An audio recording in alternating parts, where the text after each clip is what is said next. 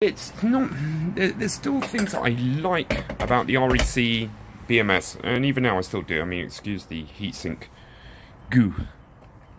But there is still many things I do like. I mean, it's been in service, as I said, for 2 years. We run it with the lid off, with a fan blowing on it.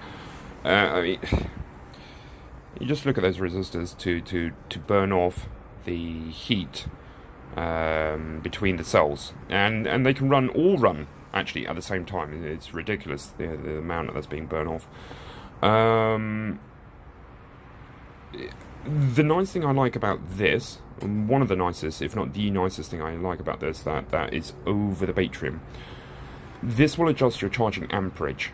So as your batteries get fuller and fuller and fuller, this will actually tell the SMA to ramp down.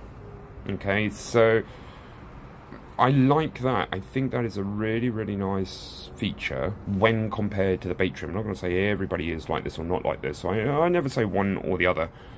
You know, I think they've got different jobs for different purposes based on your circumstance and environment. So the Batrium one, however, is if I've worked this out correctly in my mind, I have no problem anybody else coming in and telling me otherwise, but from what I can understand, there's effectively like 3 settings for charging, or maybe even discharging, but I'll say charging.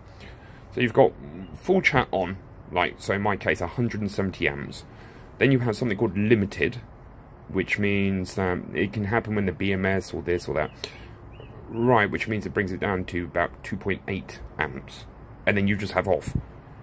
So it's not really a fine gradient slope up or down, or, you know, whereas the REC one will taper that to suit.